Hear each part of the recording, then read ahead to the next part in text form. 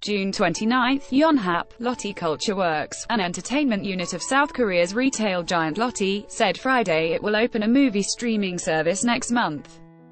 The service, called SEOUL, a combination of the words see and choose, will be available starting July 10. Subscribers can watch various Korean and foreign movies both on the internet and on mobile devices, according to the company.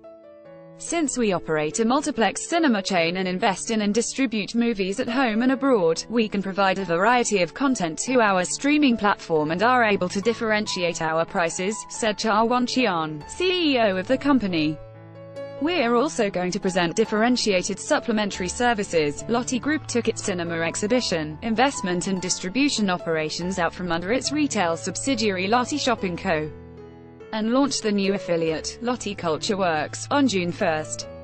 The company now runs Lotte Cinema, one of the country's largest multiplex cinema chains, and Lotte Entertainment, a movie investor distributor.